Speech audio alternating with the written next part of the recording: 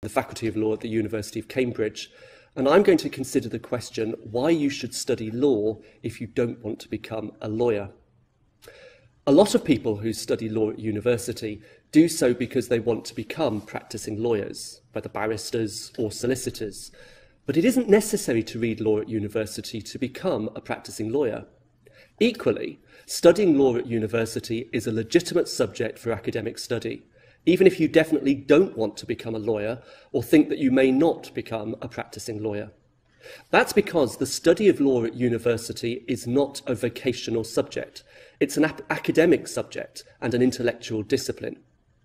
Even for those students who study law at university intending to become practising lawyers, they're required to do additional vocational training to prepare them for working either as a barrister or as a solicitor.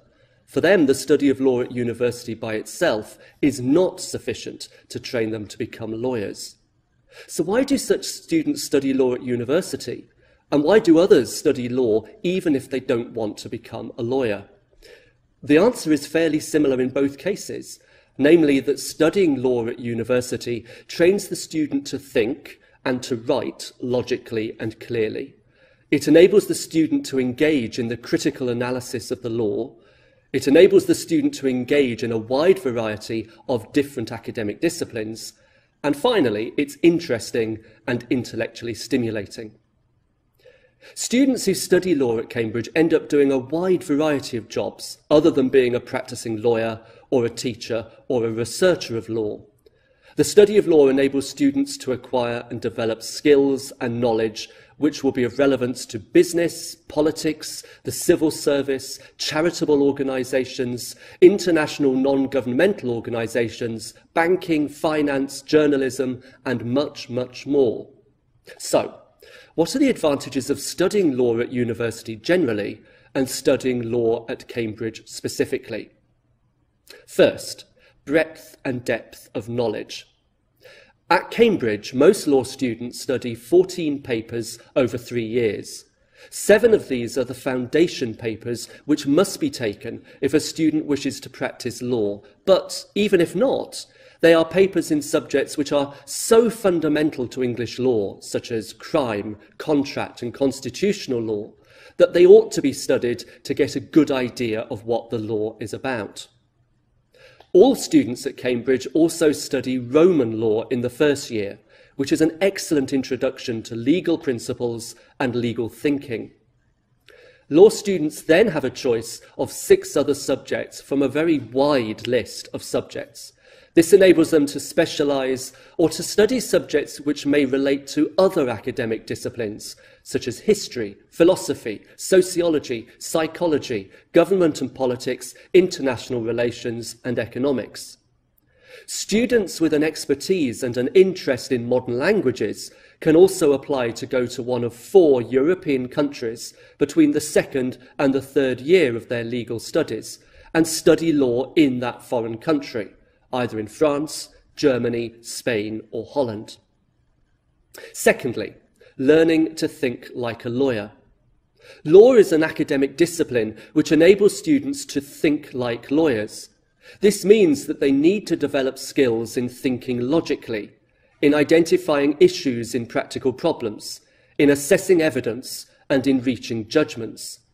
These are all skills which are of significance to a wide variety of different jobs and professions. The advantage of the small group teaching system at Cambridge means that students get a great deal of support from their teachers in being able to think and to analyse the law. You also get a great deal of support in developing legal writing skills, which emphasises clarity of expression, conciseness, and precision in the use of language. Again, skills which are of real benefit to many careers. Thirdly, encouraging critical engagement. One of the real benefits of studying law at university is that the law is not taken at face value as something which is unchanging, but rather is something which can be moulded and developed.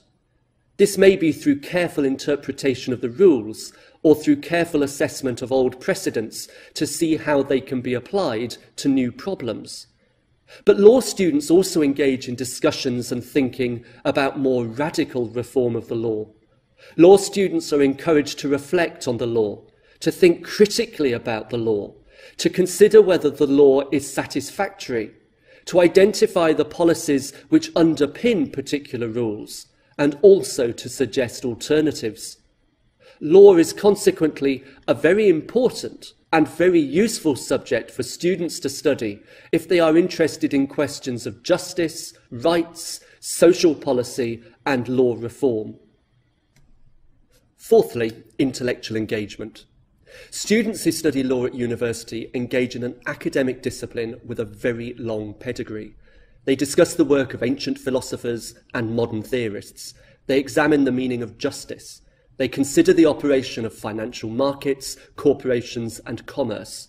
They engage with the operation of law in a European and in a global arena. They analyse social policy and social change. Aristotle said that the law is reason free from passion. He was half right. The law is reason, but it is full of passion. If you want to find out more about studying law at the University of Cambridge, you can find a lot more information on the Law Faculty website.